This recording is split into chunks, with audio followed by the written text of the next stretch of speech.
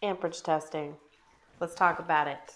So, amperage tests are done quite a bit differently than your average voltage test, and it's completely different. So, in our voltage test, we know that we hook up our meter in parallel, meaning it provides electricity an alternative route to flow.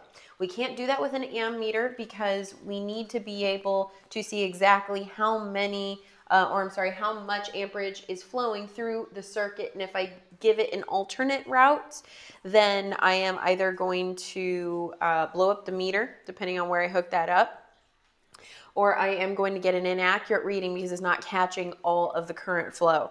So how do we do that? We hook it up in series. You guys remember series circuits? Where it is hooked up in a series, meaning we force electricity to go through that meter.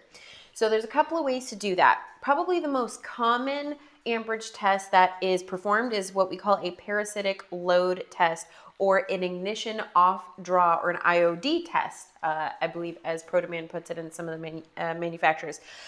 Those tests are trying to catch amperage flow when it's not supposed to be happening. So the max amount is less than half an amp. It's actually 0.05 amps that you're allowed without everything on or anything on. But when you do that, we hook up the meter in series on the battery. So we'll disconnect a battery cable or the battery cable, and then we will hook up the meter in series. So I'm going to disconnect that, and I would hook up, my meter like this. So my one lead would go to the chassis ground and the cable, while the other lead is going to the actual terminal on the battery. So we are forcing current flow through the meter back to the battery. That is in series. Now, the problem with that test is that it's testing the current flow of the whole car. And then from there, if you have too high of a reading, you keep pulling fuses until that reading drops, and then you know what circuit's the faulty circuit. But if you wanted to test the current flow through one particular circuit, there's a couple of ways that you can do that. It's not usually very easy to just disconnect wires. It's not, your car's not a Lego set in the same sense. And so the easiest route, and what most people will do, because it is easy, and we give us our negative battery cable back, is to bypass the fuse. So a lot of people will take the fuse out, and they will hook up one lead to the outlet of the fuse and the other lead to the inlet of the fuse. So current has to flow through the meter. Now, you're only doing this momentarily, which is why it's not really a problem that your fuse isn't in there. But if at some point in time you do get a current spike, the meter is now the fuse, because the meter does have a fuse in it, but your fuse is not there. So that's a problem. But this is super common. Theoretically, you could take out the switch, but then you lose all control of the circuit. That might not be an issue for you.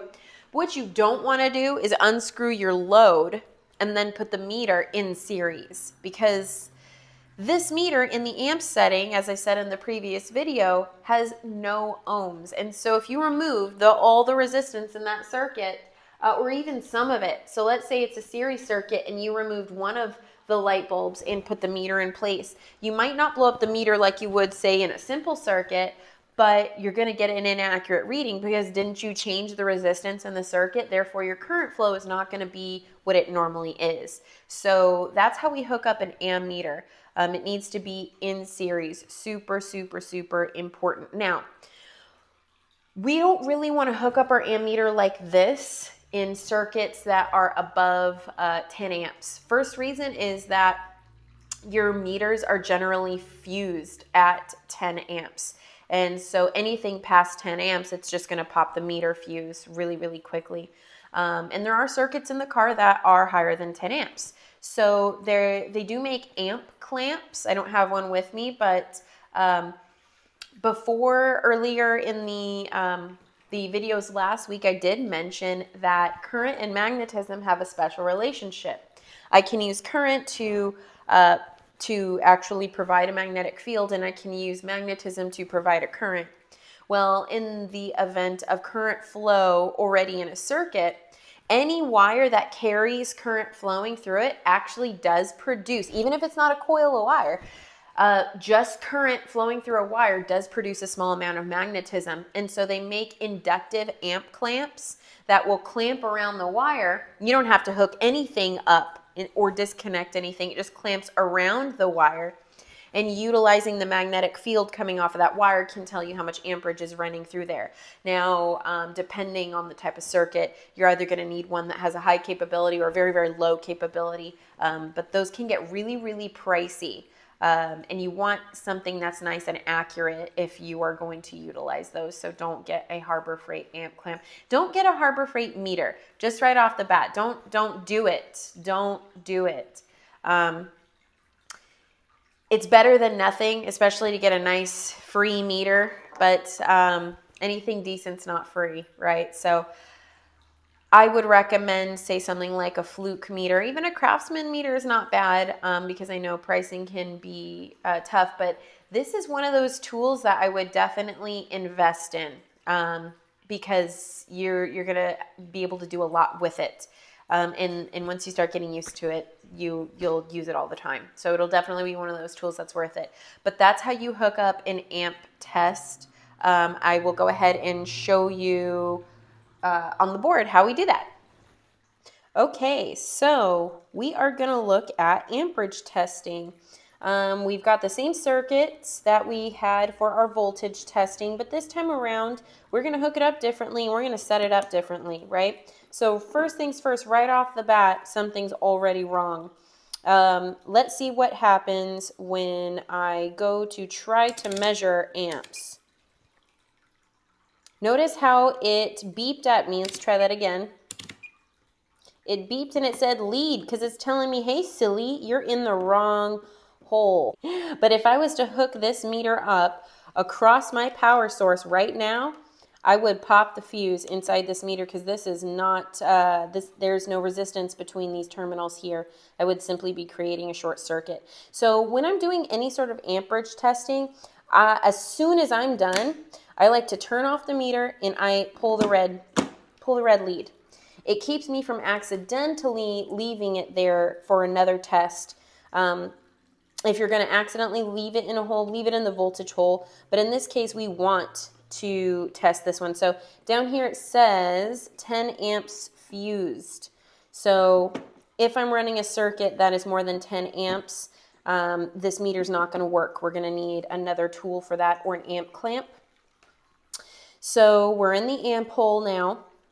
We're going to go ahead and set our meter to DC amps. It's telling me lead in the other one. And then we need to hook this up in series, right? Well, in this circuit, it's really easy.